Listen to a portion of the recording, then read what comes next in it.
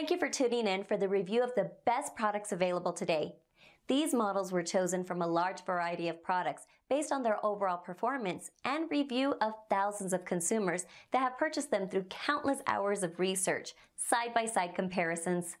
It's believed that the following products are indeed the best on the market today. Please take a moment to follow the product links listed below to each product for more information. Sit back and relax while you watch the best highly recommended products for this year.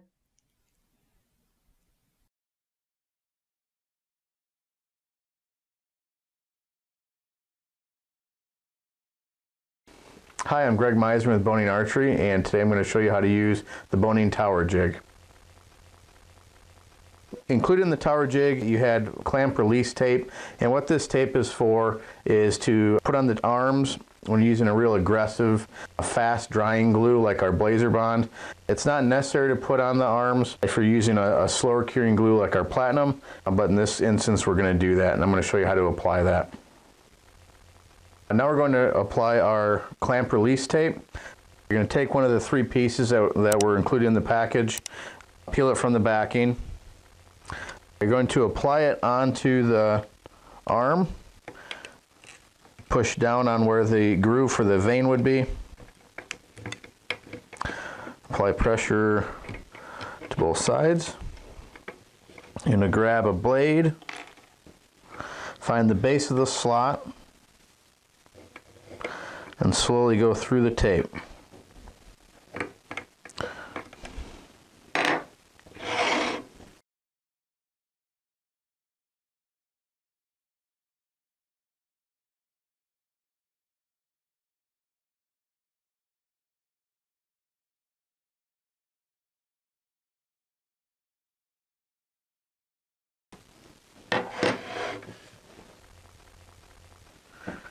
Now that we've applied our clamp release tape, we're ready to fletch. First thing you're going to do is put the arrow shaft on the post. You're going to grab your vanes, put them into the slots. Make sure you run the vane all the way to the bottom so they all fletch evenly.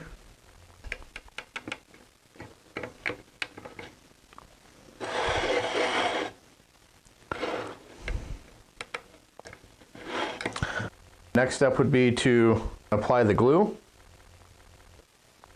You want to run a very small bead of glue up the middle of the vane.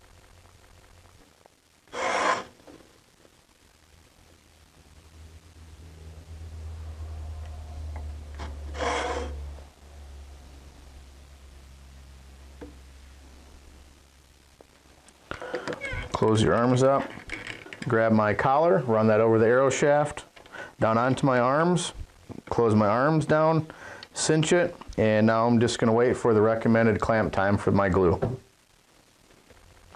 Now that we've waited our recommended clamp time, it's time to take the arrow shaft out of the jig. What you're going to do is you're going to take the collar up and over the arrow shaft. And with a tower jig, you always want to pull the arms away first using the lever. Pull it away.